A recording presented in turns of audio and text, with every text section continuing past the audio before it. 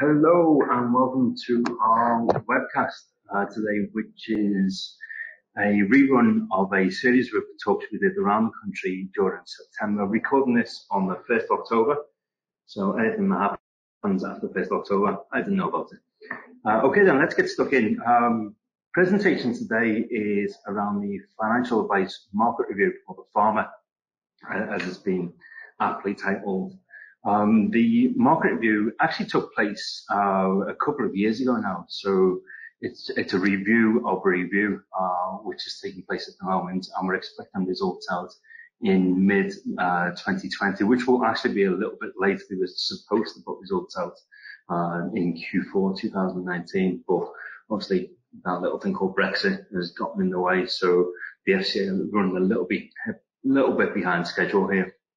Before we get to that though, let's just recap on what the purpose of the original Financial Advice Market Review was all about.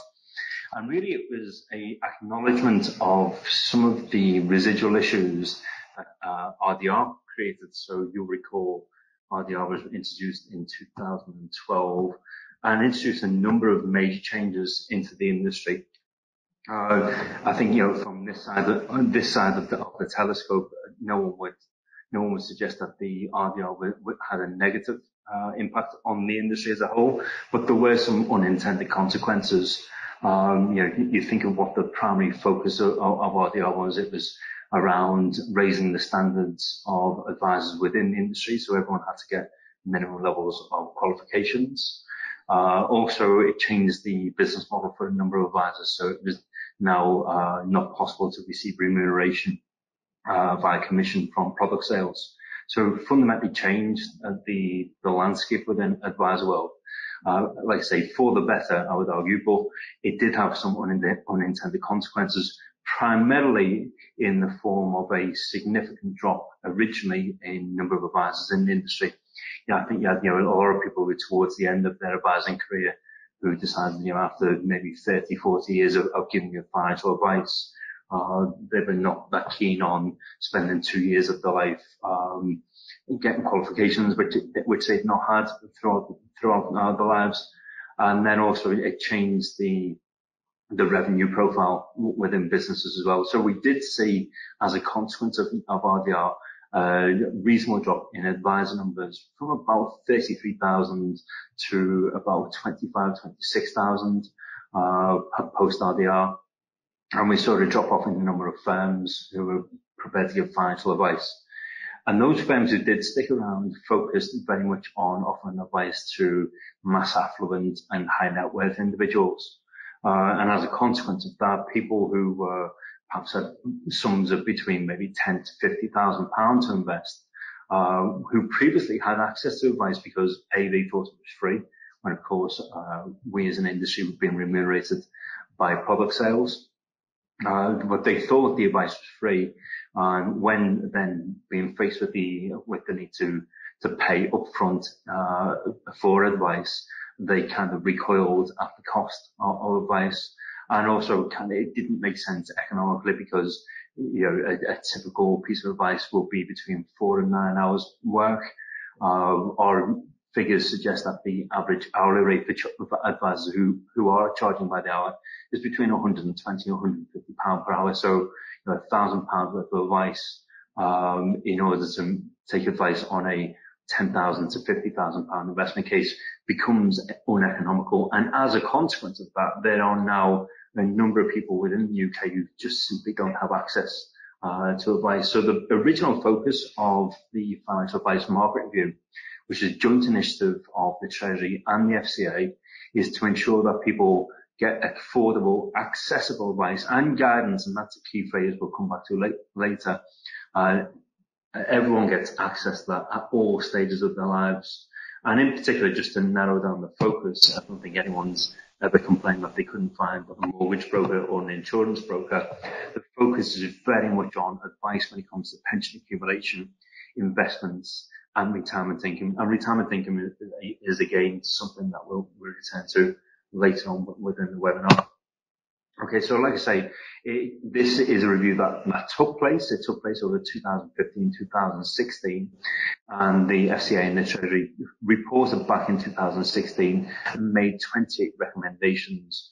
And you'll be glad to know I'm not going to run through all 28 of those recommendations. I'll just pick up the highlights of those 28 recommendations and work from there. First and foremost, there was the establishment of the Financial Advice Working Group, another 4-letter acronym if you were looking for one.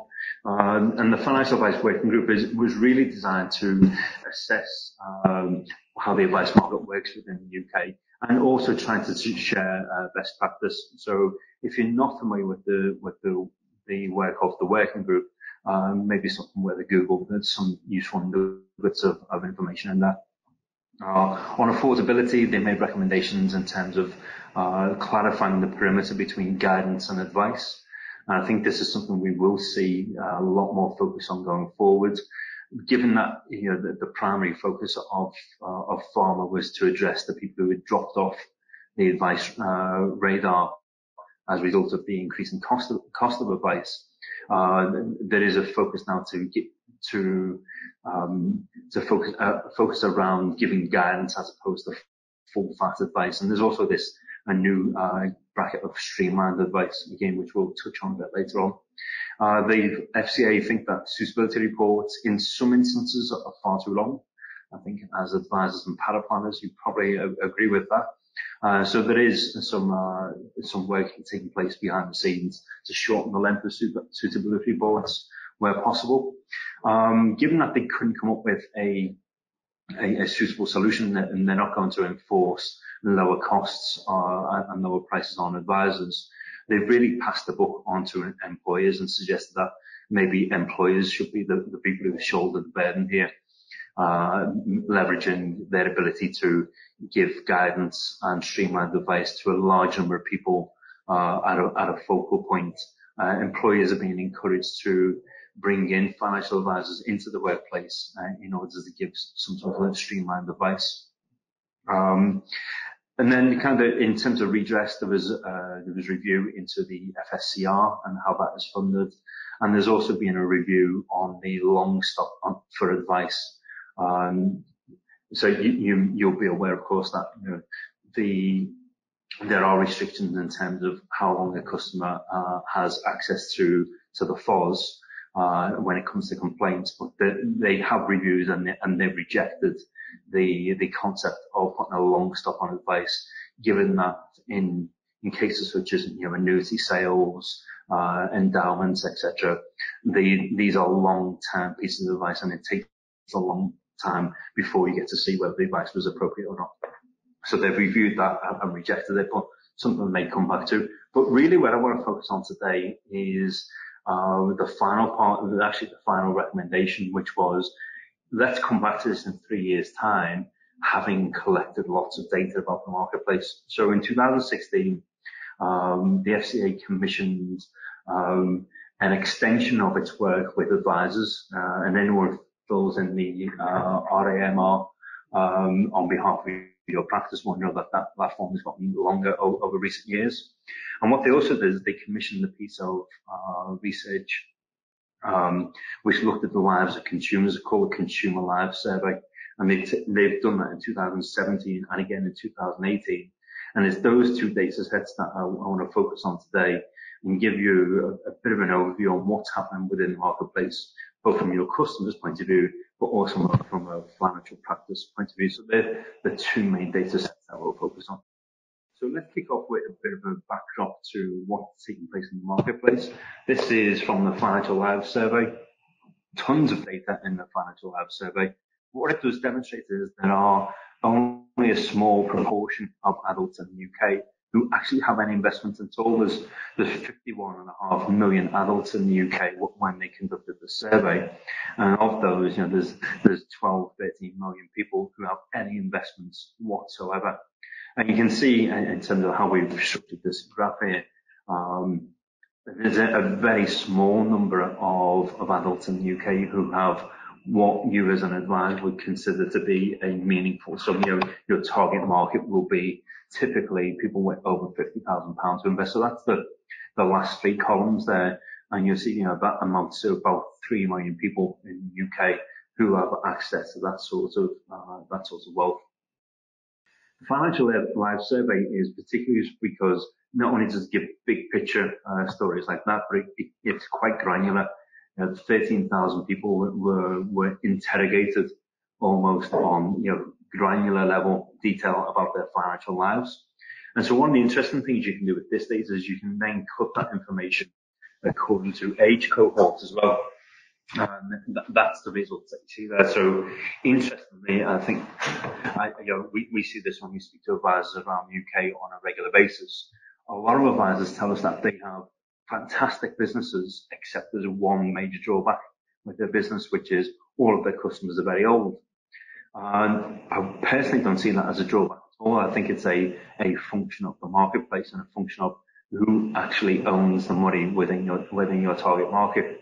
We're also told by lots of people that we need to modernize our practices, and maybe we need to attract millennials into the advice habit through use of ESG and SRI kind of setups.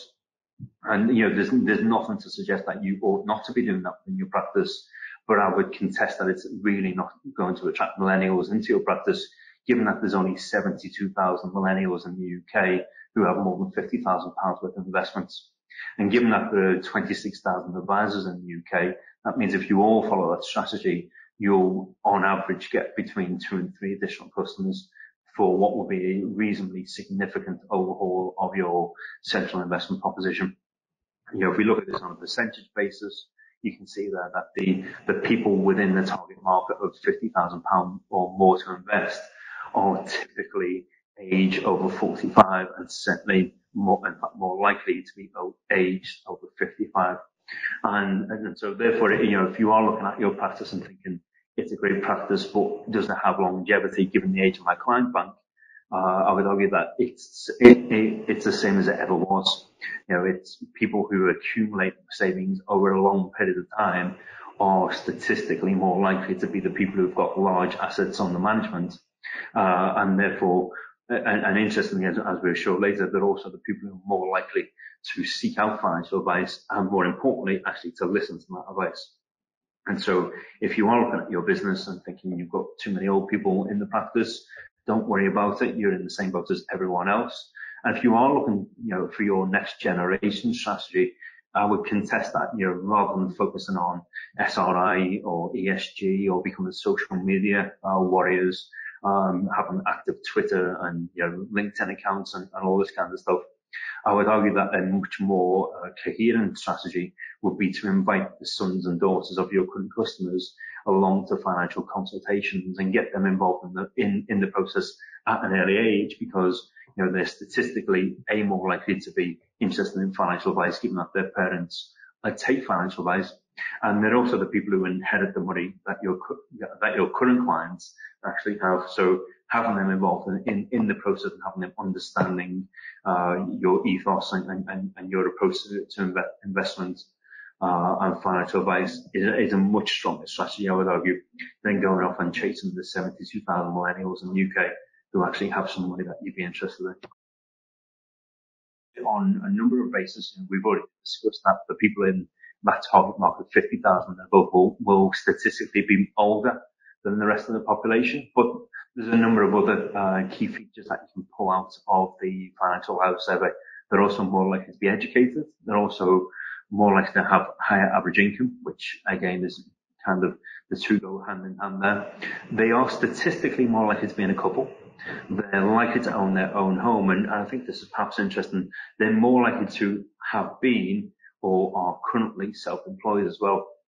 And it's really interesting because if you then read those, those character traits of people who have significant sums of money, read those character traits, and then look at the information about financial advisors in the UK, you also find that financial advisors in the UK are also statistically more likely to be older, more likely to be educated, do have higher average incomes. They're not statistically more likely to be in a couple. You're just as likely to be divorced as a financial advisor as everyone else in the UK. Typically do own your own home, and almost by definition, particularly if you're working for a smaller practice of between 1 to 5 advisors, you are effectively self-employed as well. And so what this data suggests, it certainly suggests to me anyway, is financial advice, as you probably all know anyway, is as much about affinity as it is about your financial knowledge. And whilst RDR was great in raising the bar for everyone's, product knowledge and wrapper knowledge within the UK, financial advice remains a people industry, and it's as much about affinity as it is about professional qualifications. So let's talk a little bit more about your customers, and what we'll do here is we'll drill into the survey data and have a look at the people who actually took financial advice. So this isn't the general public at large now. We're talking specifically about people who took financial advice. And actually, of the 50 odd million people, 50 odd million adults in the UK, only 6% of adults in the UK actually took financial advice in 2017, 3.2 million people, which on the face of it looks like there's a bit of a market failure there, but I would contest, given that we've also just looked at the statistic to show the number of people who have over £50,000 to invest. I would say that this is a very clear sign of the market working phenomenally well. There are only about 3 million people who have assets that, as financial advisors, you would be interested in advising on, and 3.2 million people took financial advice in the past 12 months. That's the group 1 slice of this chart here.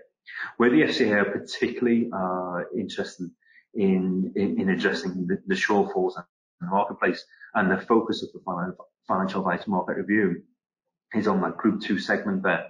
So these are, in the opinion of the FCA and the Treasury, people who probably ought to have taken financial advice. They had sufficient sums, or their financial position was sufficiently complex enough that they would have benefited from taking financial advice. But they didn't take financial advice, and when you interview the people in group 2 why they didn't take financial advice, you get typically the same 2 answers, which is it's too expensive, or I don't trust the people within the industry. Now, like I say, I don't think the FCA have any intention of becoming price regulators. So the price is the price, and the price will be subject to inflation.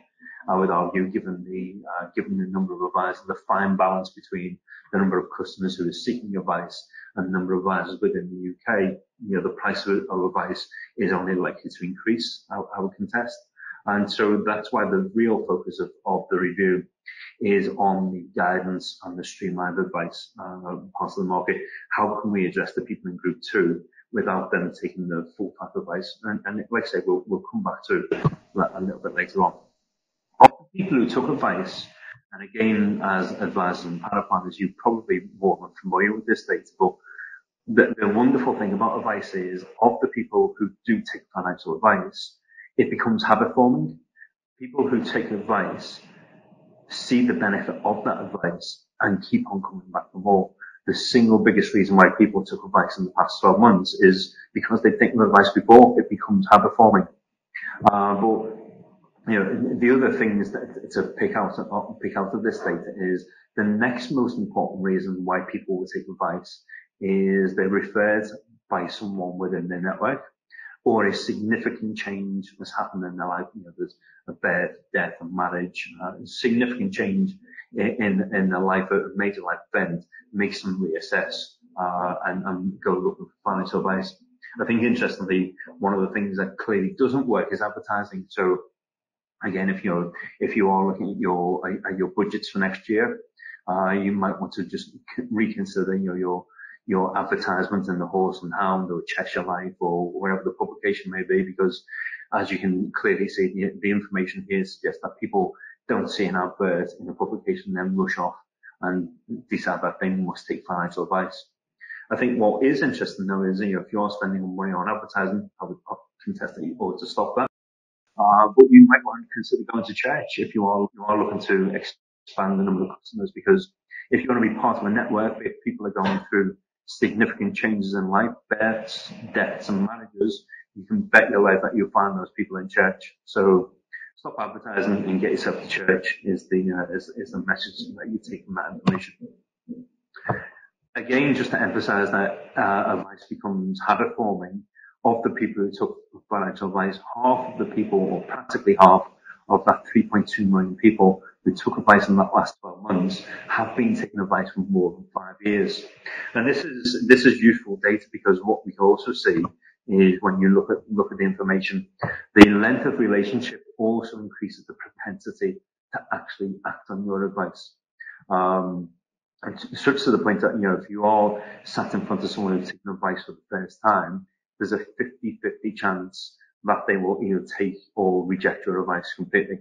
And the longer that your relationship forms, the more likely you are to get that advice. So in particular, if I'm thinking about people who are managing perhaps maybe model portfolios on an advisory basis, you'll all be familiar with one of the biggest issues with that setup, which is every time you want to change a position in the model portfolio, you write to all of your clients who subscribe to that model, and invariably, even if you're really, really good and have really great client relationships, only 4 out of 5 of the people you write to or contact actually take the trouble of coming back to you and saying, yes, I want to make that change. And as a consequence, you can end up with a bit of a fractal pattern of multiple model portfolios of different vintages. The good news is, the longer you have those client relationships, the more likely they are to take financial advice. So I'm reminded of the words of Evelyn de Rothschild, who said, it is possible to make money out of making wine, but the first couple of 100 years are quite tough. The longer you stick at this game and the deeper your relationships with the clients, the more likely you are to take advice, and the more safe and sound that your life will be. But I think that this is just a throwaway comment, actually. Really interesting, of all the financial knowledge that you guys have as advisors and paraplanners. This is a really interesting statistic, which suggests that 2/3 of your customers knew exactly what they wanted to do anyway. They were just looking for some sort of confirmation from you. I'm not entirely convinced by the numbers on that one, but it is an interesting, almost amusing throwaway statistic there. So anyway, enough about your customers. Let's talk about your business in particular. What we did when we were out on the road is we presented some of this information to over 300 advisors as we travelled up and down the country a couple of weeks ago. We also conducted a survey of the advisors in the room about their practices as well. So what I'll do is, as I'll go through the next couple of slides, the purpose of these is really to have a look at the FAMR data that the FCA produce, and there's lots of that data made available to us. It's to take a look at that data and allow you to almost benchmark your own practice against what's going on within the rest of the industry. Before we do that, let's just take a brief look at the industry post-RDR. I mentioned before, the number of advisors in the UK dropped significantly post-RDR. A number of firms dropped significantly, but since then, both advisor numbers and firm numbers is very much on an upward trend. So we're now back to over 5,000 financial advice firms in the UK. So a competitive market, you would suggest. And as I say, about 26,500 advisors, give or take a few, operating within the UK. The bars on there show you the revenue taken by the industry. So as an industry, financial advice now takes about 4 billion worth of revenue across those 5,000 or so firms. Significantly up on the numbers post-RDR, where the figures were more around 2.5 billion. A reasonable proportion of that is market related, but obviously most firms, they can add the loan charge based on assets under advice. And obviously, as those assets increase and swell in value, that increases the revenues available. But I think the really noticeable statistic from this is the drop off in the level of revenue generated from commission, which of course it was banned on the RDR, but you can still take commission on pre-RDR written business. One of the often debating points that comes up in regulatory circles on this topic is, should there be a sunset clause on pre-RDR commission-based business? Should there be a date at which it's no longer feasible for you to take commission on advice that you're given pre-2012? if you look at the terms of reference of the RDR and the financial advice market review, one of the terms is to ensure that the industry has a healthy future, effectively that businesses are sustainable in the long term. And so I would argue that, it's still about £750 million worth of revenue coming into the industry via pre-RDR written business and commissions. I would contest that, it's unlikely that we'll see those revenues pulled out of the industry because, given that that is largely, near 100% gross margin kind of revenues, that would have a significant impact on profitability of the industry at large. And so until that red bar becomes almost negligible, I would be surprised if we see the FCA come in with any sunset clauses on commission in the near future. I talked about the number of firms in the UK, but these are the number of advisors and how they're distributed. So most firms in the UK are what the FCA considers to be small practices. So the FCA splits practices according to these classifications in terms of number of advisors. So you have a loan advisor, small practice, medium enterprise, and large scale financial services businesses. That's how the FCA refer to business. Most firms in the UK are small practices, so between 1 and 5 advisors. But most advisors in the UK work for large financial organisations. And it's just interesting to make that distinction. We'll come back to this data a bit later on. Can you pay your money, it takes your choice. There's clearly advantages of being in large scale practices in the form of, regulatory oversight, network services, ability to access centralized resources. Maybe someone's going out and getting leads for new clients, etc. But on the flip side, of course, if you're in a loan advisor practice, you have complete control of absolutely everything, including where you work from, what your culture of your business is, all of your individual practices. And so I'm not suggesting there's a good or bad here. There's just differences in the business model. And we'll dive into some of the business models now. Most practices in the UK, this is platform data as opposed to FCA data. Platform data suggests that about 2/3 of practices in the UK have less than 100 million of assets under administration. And, when you consider that most practices in the UK have less than 5 advisors, and, that data is very consistent with the data that we've just taken a look at there.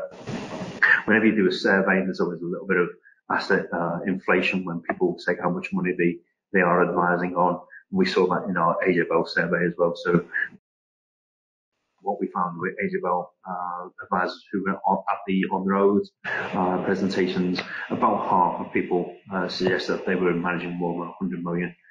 So again, you always get a bit of survey bias in there. One of the next questions we asked was thinking about the investment strategies that are used. Which were the most likely strategies to be used. And what you tend to find here is that there's still a dichotomy amongst advisors. About half of advisors are now into the world of focusing very much on financial advice and tax planning, etc., and have opted to outsource investment solutions to DFM or an MPS provider. And around half of advisors are utilizing either their own advisory model portfolios consisting of single strategy funds, and typically for smaller clients, they'll utilize their own fund selections when it comes to either multi-asset or multi-manager funds. And this information here kind of shows that in practice, the red bars show the propensity to use any one of those strategies for any client. But the grey bars show you where the value of money is held. And actually from this data here, from Platform, whereas we saw roughly a 50-50 split of people outsourcing investment, what we see in the Platform studies is whilst half of advisors may outsource investment, it tends to be either that's a blanket decision for the entire practice, or they'll only outsource investment for larger sums of money. And in those cases, typically they'll outsource to a DFM. And so when it comes to value terms, actually the bulk of money within the industry is still being managed on a in-house basis, either through advisory model portfolios or via multi-asset and multi-manager funds. We then went on to talk about charges, which is an interesting one. Asked the question around, thinking specifically of initial charges, which best describes how you charge your customers. What we found in the AJBL survey was about 2/3 of advisors were charging a ad valorem fee, but this is wider industry data from the FCA's FAMR returns. And what they saw was for initial advice, about half of advisors are charging on an ad valorem basis. And in the instances where they are charging on ad valorem basis, independent advisors typically are charging on average about 2.8% on an initial basis. Now, when we surveyed the AJBL advisors who came into the survey, the results of the ad valorem charge was significantly lower there. So just an interesting one to come out of. Maybe if you are reviewing your price tariffs, you might want to just take into account some of this information in terms of what a typical initial charge structure would be. What we found is the people who attended our roadshow tended to be underpricing their initial advice. That might be a conscious decision, or it may also be an unconscious decision. So it's worthwhile having access to this information so that you've got some context to set your own charging structures by. Similarly, on a ongoing charge structure, again, we saw about 2/3 of advisors charging ad valorem fee. But it is interesting to see the number of people who are now charging a fixed fee or a hourly rate when it comes to ongoing charges. On a retainer basis, but still about the predominant charging structure is very much on an ad valorem basis. And again, the industry-wide data suggests that independent advisors are charging on average about 72 basis points. What we tend to find there is that will be a split of people who are charging between 50 and 75 basis points. And they tend to be the advisors who've chosen to outsource investment, and then people who are charging between 75 and 100 basis points, and they tend to be advisors who are still insourcing the investment solutions. What was also noticeable is when we went around the country, the advisors that we surveyed, the data was very consistent with the industry average in everywhere apart from London.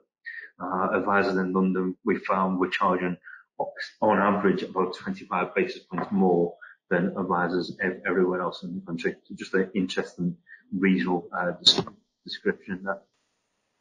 Reason, kind of, when we asked people what their charging structures were, we were asking specifically around a client with £125,000 to invest. The reason we chose that was just kind of £125,000 is a really useful benchmark reference client to use, because then you can kind of take a view on when you're setting your charging structures for smaller or larger clients. You can get a feel from the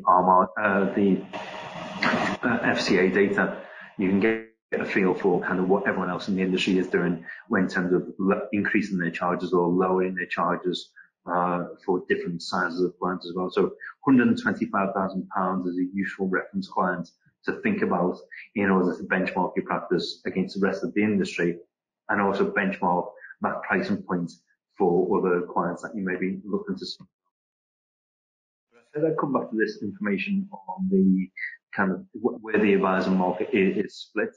I said that most firms in the UK are smaller practices, but most advisors in the UK work for large institutions. What you can do is, if you delve deep enough into the FCA data, you can work out what the average revenue per advice style or size of practice is. But really interesting, you can also kind of calculate what the average cost per advisor is within practices as well of different sizes. And so what we did is we did that information, we did that digging and pulled the information out. And what you can see is, The sweet spot for revenue per advisor tends to be in the 2 to 50 kind of bracket. A number of reasons why that would be the case. So larger clients are less inclined to go with a advisor where there's only a single advisor in the practice. And so larger clients tend to be looking for, for an institution rather than a loan advisor. So that explains why you get the increase in revenue per advisor there. But what it doesn't explain is the drop off in revenue per advisor once you get into the large organizations. What we do find that is, if you delve a little deeper, is in the large organizations, and again, I refer back to, you may have a team of people who are looking for new client referrals, etc. What you tend to find is larger organizations are more inclined to also take on smaller clients as well as larger clients. And that's why on a revenue per advisor basis, you get a bit of a drop off at that level. But what's really interesting is when you have a look at the cost per advisor. Now I think, some of the cost per advisor in a loan advisor operation are quite obvious. For loan advisor, you're not necessarily incumbent upon you to have business premises. So a number of advisors will operate from home, for operating on a single advisor basis. So that reduces business costs reasonably significantly. So your cost per advisor are quite small. But as you go up the scale, there's a step change as you go into larger and larger practices in the cost per advisor basis. Reason for that, of course, is as your organization becomes more complex, you have to have additional layers of management and risk controls in order to manage that complexity. And so as you get into larger practices, you end up with senior and middle layers of management, which, you can draw your own conclusion whether they're a dead weight on the business, but they certainly do add to the cost, and they definitely don't add to the revenue, because they're typically not giving advice themselves. They're acting in a managerial capacity to manage the complexity. And as a consequence of that, you can see the standout figure here, of course, is that negative figure on the far right there, which shows that in large financial practices, the profit per advisor is actually negative, which begs the question, how can these large financial practices, are they sustainable in the long term?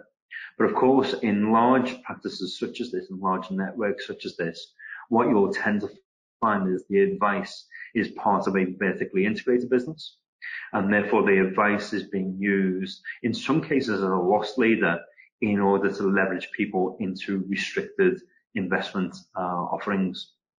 And as a consequence of that, moving from different types of advice practices into larger organizations, and we're very conscious that a lot of consolidators within the marketplace are looking to gobble up, what would be considered smaller practices, in order to build up large networks. What tends to happen in those sorts of transactions is the purchase price is funded primarily by the fact that these advice practices also know that they don't just get access to the advisor's client base, they also have the ability to convert those clients into a restricted investment offering, where they will then recoup a higher margin. And so, if it is something that you're considering, what's my exit plan for my business, there are some significant cultural differences of working in a smaller practice compared to a larger practice, and need to be cognizant that in a large number of larger practices, financial advice will be used as a loss leader for the more lucrative investment management piece of the operation. So anyway, some predictions for the future. What you've seen is really scratching the surface when it comes to the amount of data that really is available to the regulator these days. And so, kind of having just said how great it is to be in a small financial practice, I think one of the things I would highlight is, if you are in a smaller practice of between 1 and 5 advisors, and your attitude to an FCA visit in the past has been, and so inconsequential in the grand scheme of things that the FCA are very unlikely to come and visit me in my practice. I would try to dissuade you of that notion. The FCA's approach to arrow visits is very risk targeted, and so it is done on a risk weighted basis, but they are increasingly using data more these days in order to determine where the risks are. And so small practices are not immune from FCA arrow visits anymore. If you are an outlier on the data, there is a good chance that the FCA will come in and visit your practice. So kind of just bear that in mind when you think about your file reviews and how well your files are maintained. We know from the suitability surveys that smaller practices are more likely to be pulled up by the FCA for suitability breaches and suitability of advice. And so the recent statistics said that 93% of all advice in the UK was deemed suitable, which is a great testament to the advice that is taking place without in the UK.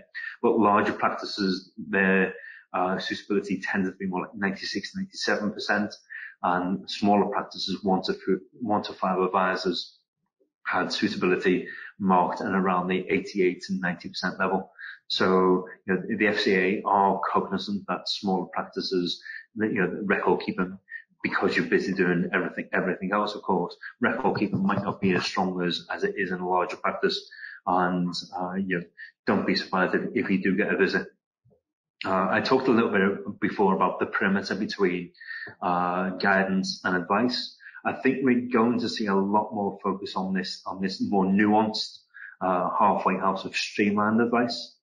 And you can see that as an opportunity or a threat, really.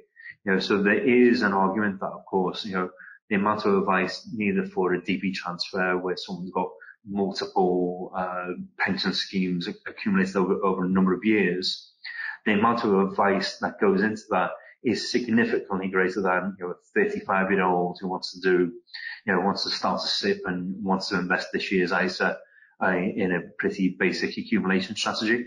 The amount of advice there is significantly different. And so the argument from the FCA is there may be cause for simpler levels of advice and not receive the full fat version of advice, and they could benefit from having access to streamlined advice, which would be a more cookie cutter approach to advice. That, of course, comes with the consequence of it's probably less lucrative because less time ought to lead to lower charges being incurred by the client. So you see that potentially as a threat to your business. But I would refer back to that 12.5 million people in the UK who didn't receive any advice at all because they don't trust people in the industry, or they consider that the cost of advice is too high. So if you are considering, offering streamlined advice, yes, it may cannibalize some of your existing client base, although, we've kind of already analyzed the age demographic of people who take advice. It won't cannibalize a significant proportion, but it may open up that 12.5 million people in the UK who don't take advice based on this charge. It may open up, that marketplace to you. So opportunity or a threat, but streamlined advice is very much something that the FCA will be focusing on going forward. And the final one is just really around where the focus of suitability reviews are likely to be going forward. Our last major suitability review took place in 2017, and so we are due another one from the FCA very shortly.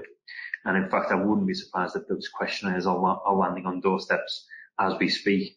So suitability review will be repeated. We'll get results of that in 2020. The focus of that suitability review is going to be very much around pension transfers, and obviously DB has been an area that's already received a lot of focus, but also around retirement income focus as well. And what I mean by that is people who are transitioning from accumulation into decumulation phase. That seems to be very much where the FCA are focused on. And it's also why, you will have seen a lot of work from a number of platforms and asset managers of late, focusing very much on retirement solutions. So lots of work around prod and making sure that your investment solution fits the appropriate demographic and target market.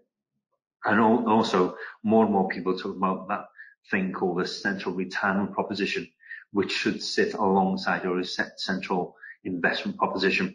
And your CRP, as opposed to your CIP, your CRP is very much focused on what's the investment solution, what's the investment approach for people who are now entering into decumulation, as opposed to the much easier concept of simply saving up over time whilst in accumulation mode.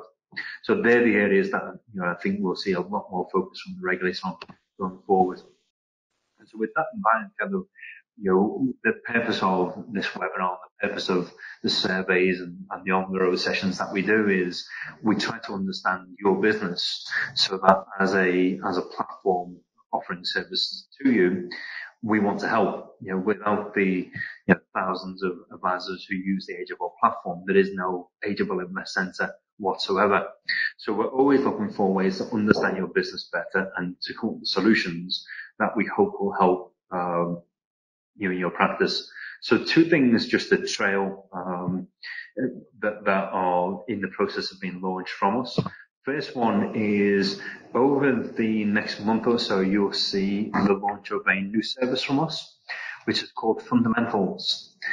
The idea behind Fundamentals acknowledges that Ageable now has a asset management business where we ourselves create our own model portfolios, which requires that we do lots of due diligence on the thousands of investment funds that are available to use in the UK. Now, what we do here at Ageable is we filter those thousands of opportunities down to currently about 75, but we'll be expanding that list to closer to 100 funds that we think are good value funds and good sound, strong processes being employed by those fund managers. We actually think there's way too many funds in the UK. And what we try to do for ourselves is try to sort the wheat from the chaff and try to really understand who are the funds that we would use in our own investment portfolios. Now, of course, that's a significant undertaking and requires a team of people to conduct hundreds of meetings and document those meetings in the form of due diligence notes and follow-up meeting notes, which until now we've stored all of that information basically in our own private vaults. We have access to that information. And what we thought is, given the information we've seen around the number of people who are managing their own model portfolios, and of course will be doing their own due diligence on all of those funds in there, we just thought we might be able to give a bit of a helping hand. So the idea behind Fundamentals is we'll be making all of our investment research on all of those funds. We'll be making that available free of charge on the platform. So anyone who has access to the platform will have access to Fundamentals. And there'll be some useful tools that help you filter and search down the investment universe, the funds that you may be interested in. And what we'll do is we'll share our due diligence records on all of those funds. And importantly, going forward as well, we'll be sharing our ongoing due diligence on those funds, which may be a help. So if there are funds that we've got on our list that you're also using within your model portfolio offering, you might want to use our due diligence notes and our ongoing due diligence to help support your use of those funds within your own investment offering. Entirely free. We've just been making that available in the next month or so. And actually, we've launched this thinking specifically about suitability of investment advice in decumulation mode. For the past year or so, we've been working hand in hand with a number of advisors up and down the country, trying to understand about how investment solutions change when you do go from accumulation into decumulation mode. And we found that there were a number of strategies being used for people in decumulation, which you wouldn't expect to see in accumulation mode. And so with that in mind, we've built our own retirement portfolio service, which again will be giving away free of charge. So one of the major things we know, of course, is if you're managing model portfolios on a advisory basis, any changes to portfolios require a two-way communication, which can be a bit painful from an administration point of view. So the strategies that we found that advisors were using for people in decumulation, a lot of people were using 4% rule or variations on that rule to help people get their heads around, the need to think about the risks of longevity. But of course, once you go into withdrawal and drawdown mode, you now face sequence and risk, which is a risk that you've not previously faced. What we found is a number of advisors, in order to help manage sequence and risk, we're doing two things. First of all, they were bucketing their portfolio or sectioning it off into different smaller pots. We found that a number of advisors were bucketing into three separate buckets. So a short-term cash bucket was being used in order to cover immediate income needs from the client for maybe the next year or two. A medium-term investment strategy was being used to generate income from bonds and more defensive assets. And we also found that longer-term assets were being used to gain exposure to real investments such as equities and property, etc., where you get an inflation protection built into those assets. We also found that advisors were using natural income strategies as well. So instead of having to worry about the day-to-day fluctuations on the risky assets within the portfolio, if you can engender a situation where the income generated by those assets meets the client's income requirements, they don't really have to worry about the capital values on a day-to-day basis, and therefore they're less likely to do something that impairs their portfolio by panicking. They can know that the income from those portfolios help sustain their lifestyle. So we took all of those things, the 4% rule, the bucketing, and the natural income strategy, and created this retirement portfolio service. So what you'll find is the portfolio service splits money into three buckets, which is cash, our income fund, and our income. And both of those funds employ a natural income strategy. So both of those funds are designed to produce a 4% yield. And so the income from those portfolios goes to top up the wine glass in our metaphor here. So as the customer is drinking from the glass and taking income from the short-term cash bucket, that cash bucket is being topped up by the income generated by the medium-term defensive assets and the longer-term real inflation-protected assets. And then as a final feature on the retirement portfolio service, we know that the worst thing you can do when faced with sequence and risk is to panic and sell investments after they've had a fall in value. We've built a smart rebalancing feature into the service as well. So the service will automatically rebalance portfolios based on their own individual circumstances. So it acts as almost like a discretionary fund management service, but it's delivered as a model portfolio service. It looks at each individual client's position, and it doesn't do an automatic calendar-based rebalancing.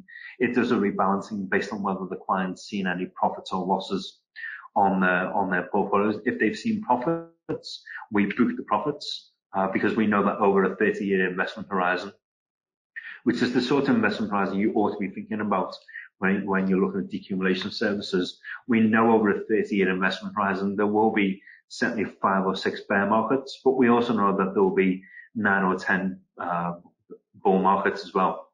And so what we did, we tried to take advantage of knowing that we will see bull and bear markets, and we take profits during the bull markets, so thereby reducing the probability that we need to take losses during the bear markets. So that retirement portfolio service combines all of those 4 features, and the service itself is entirely free. If you've got any questions on that, please reach out to your contact at AJ Bell. Without further ado, that's us for the day. I'll wrap up and reach out to any of us at all if you've got any questions on any of this. And thank you for listening.